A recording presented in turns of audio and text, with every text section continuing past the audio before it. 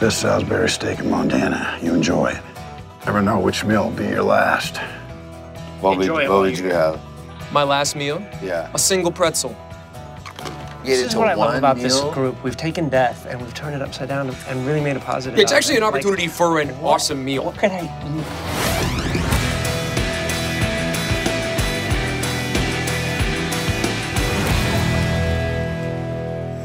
You want me to drive? I drive.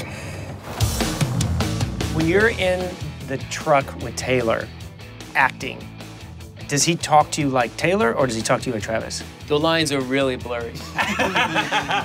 This is I'm fascinated with The this. Taylor-Jefferson relationship is not so different from the Travis-Jimmy relationship in that I know my place and it is to speak when spoken to.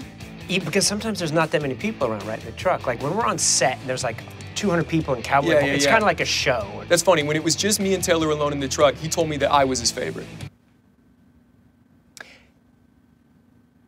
Now you're just projecting lies. Yeah, that's true. If anything, the opposite. He'd be like, hey, buddy, now that no one's around, I can tell you, I'm not a big fan, pal. Wait, you're saying that Roadhouse is the best movie ever made? Ever fucking made, ever. Travis is like a hilarious character, and the fact that Taylor wrote Travis for himself, I think, is also so funny. Like it's such a it's such a funny kind of joke within a joke for him to write that stuff for himself. Man, I wish them all to come back in style, don't you? Up until like 2 weeks ago, I had 10 months worth of hair, and there were times where I would kind of pull it back on top and make it look short on the sides, and then I would rock them all in. Speaking of hair, next truck stop we find, you need to shave all this shit off. You look fucking homeless. I had a mullet when I was a kid. My mom, I looked back at family photos of us when we were young, and my mom had awesome hair, and I had terrible hair. And that seems deeply unfair because she clearly knew what good hair looked like. You know what I mean? Because she knew. Do you think that that's one of the reasons why you project so much now? No.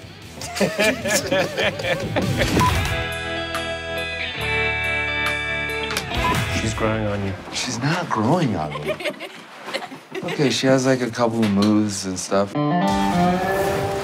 Okay, let's imagine somewhere down the line, Colby and Teeter maybe move in together.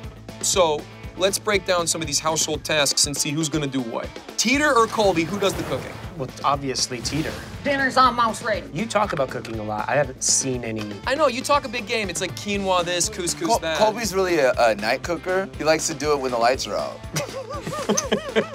That doesn't sound safe. All right.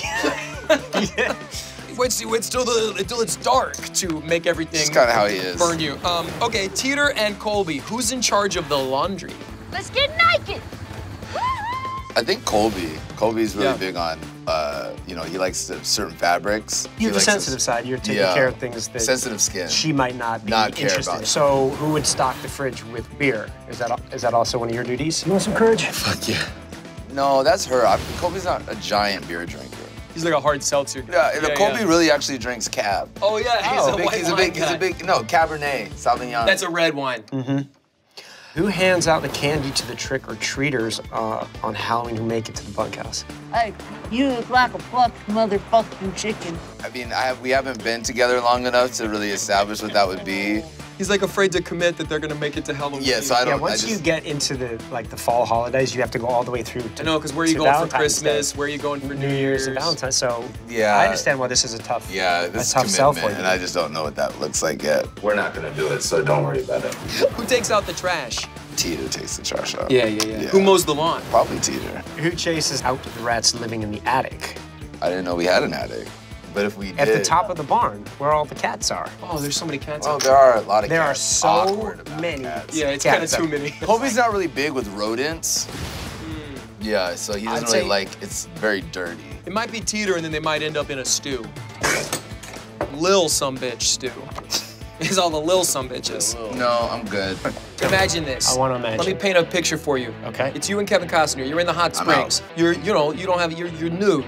You're just like Greco-Roman Why style. are we nude? I don't know, because do Cowboys have bathing suits? But just your You don't underwear. wear your swimsuit under your chaps just in case you come upon a hot spring? Your underwear.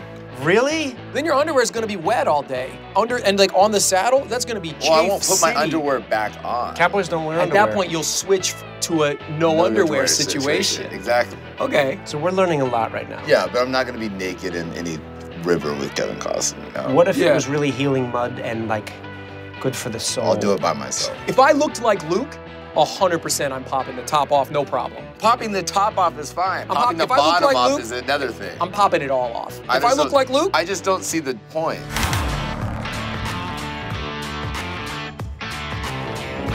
I want you to find another job. I'm 0 for 3 with assistants anyway.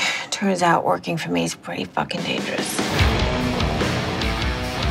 Beth has a hard time keeping good work on hand because they all get killed. A box within a box? So we are going to ask you a series of questions, and you're going to tell us whether or not it's more or less deadly than being Beth's assistant. Stealing Lloyd's girlfriend or being Beth's assistant. Well, less deadly because we have footage. yeah, less deadly, barely. Well, yeah, because he's certainly Knife in the chest. he attempted murder. I would say you're pretty much on par. Less. Yes, approximately as deadly. I'll go like 51%. I would actually go to work for Beth before I would take Lloyd's girlfriend. At this point, it can't happen 3 times, right? Oh, shit. Going fishing with Rourke or being Beth's assistant Being best assistant. is, okay, so still Beth's assistant is More deadly. than going fishing with Rourke. Yeah. Right, I mean, how often does someone throw a snake in your Snake face? at you from a lunch pail. Well, give me a break. How many snakes could he possibly have? Rodeoing or being Beth's assistant. You have unique knowledge of this. Yeah, I mean, Jimmy's broken his back twice, rodeo. You tried to get killed But twice. he has only been exploded almost once. Jesus, Jimmy, you okay? In the same vein, breaking a stallion or being Beth's assistant. Casey breaks those stallions. It's kind of a Casey move. He's fine. Casey's still walking around. Okay, so far Beth's body count is number 1. I need my assistants to put all their efforts into not being pussies. What is more dangerous, jacking off a horse or being Beth's assistant? The only dangerous thing about jacking off a horse is you might fall in love. That's pretty good. You two are fucking crazy, you know that? Like bananas in the brain.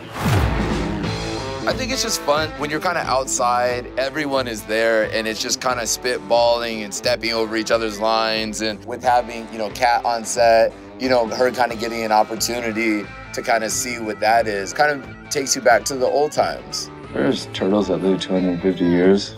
Your jokes are over. Are you two a couple? Even Bingham was there and he was in a good mood. How the fuck did you hurt your knee roping a steer? I didn't hurt roping steers. I heard it fucking your mother the other night. Somebody had a couple of beers. Yeah, and it was like, it's okay, just for right now. Right. Which obviously is the bridge between the next series of destructive events that are going to be Anytime you're feeling good, that's a on bad our sign. heads. Yeah. You're going back to Texas, ain't you?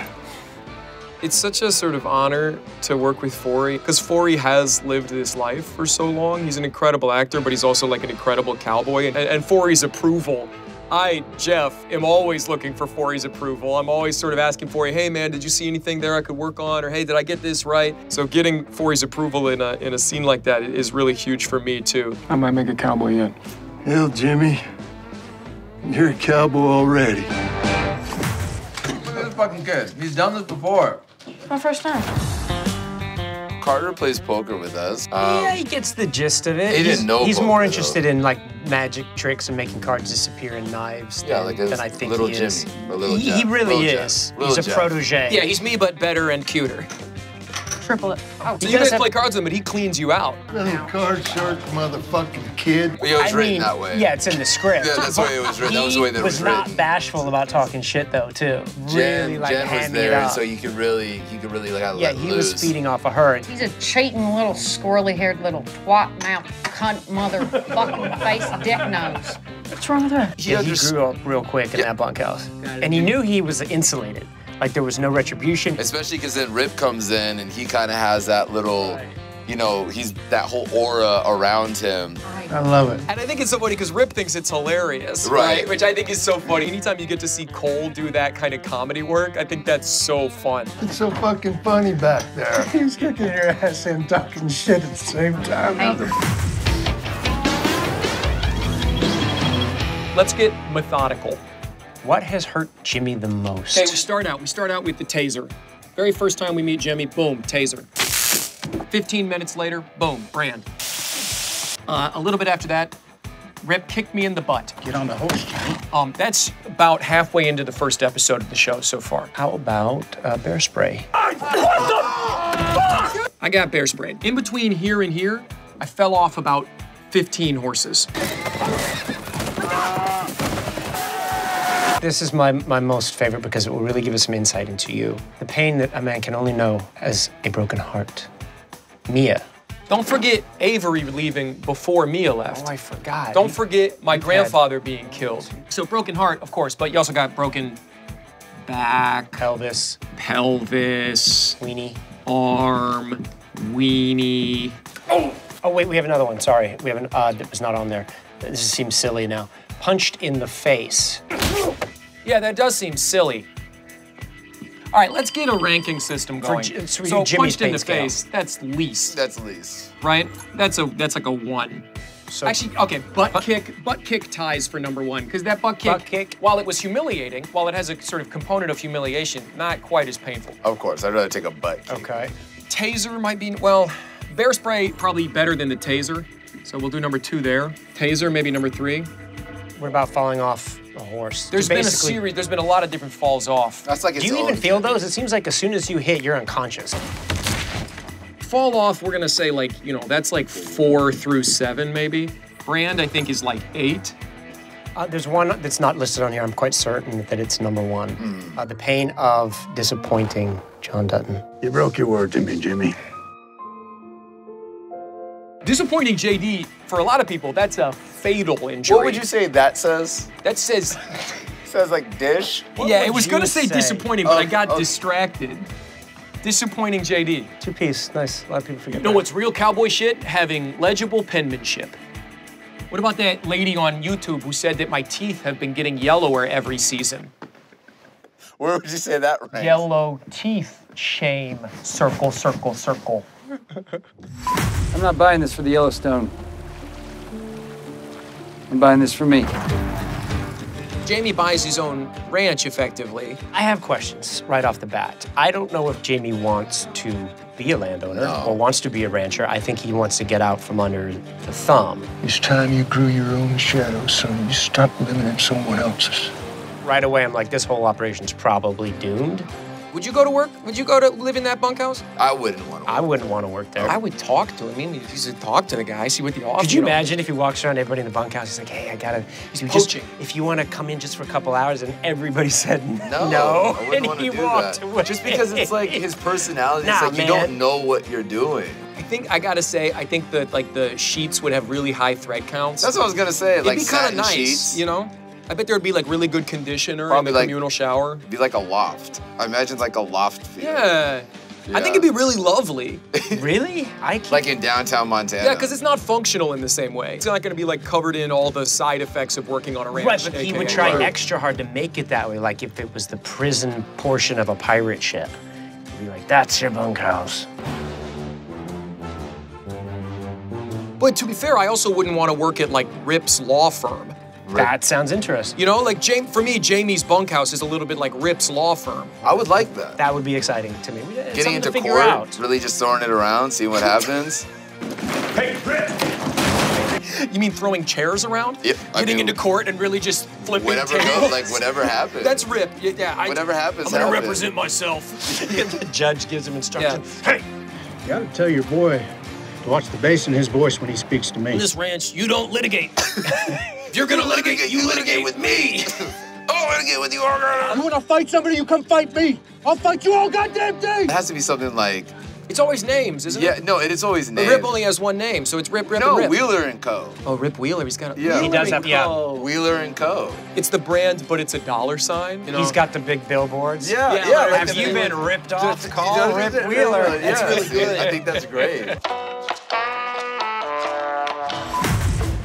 I now pronounce you husband and wife.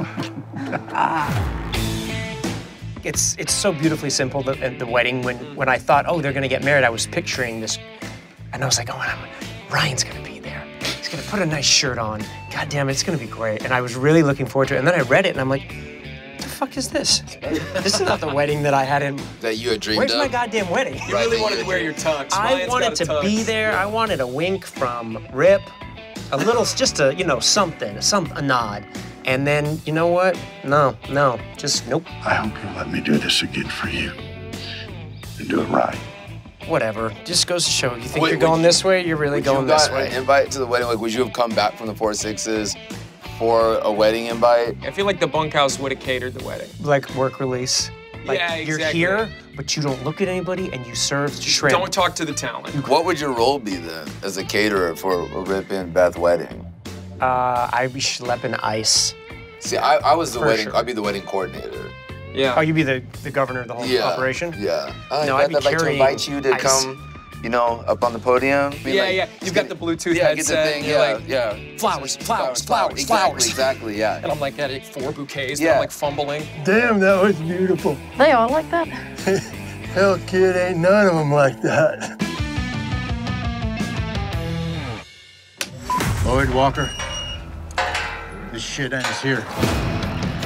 Fight, you break the rules. We have to go to the arena. It's like a gladiator version. Yeah, and fight fair till one guy loses. And Casey and Rip, like that's like clearly that was their thing. With this one, you're just kind of like, what are we gonna accomplish with this? You know, because it was almost inhumane. It was. This was like, you really didn't even want to watch it. It's like, let's not do this Yeah, we don't anymore. want this. It's like, because it's sad. Thank God.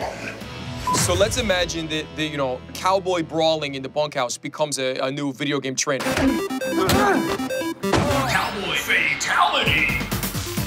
I'm just gonna start out. Walker's fatality. He sort of hits you, you're kind of dazed. He takes out his guitar. And plays it, strings and plays it. an incredibly sad song. And you sort of, your whole life kind of flashes before your eyes, and it's sort of an emotional, like he's taking you down this journey. And his band comes in, like a bunch of other people come in, and then it plays you out. Or maybe at the end, he just gets ever so close and he takes a string off the guitar, leans in for a little kiss, and Garrett Wire. And just get out. That would be like his second finisher. I think if it was Lloyd's finisher. I think it involves a bucking horse, because he's an old bronc rider.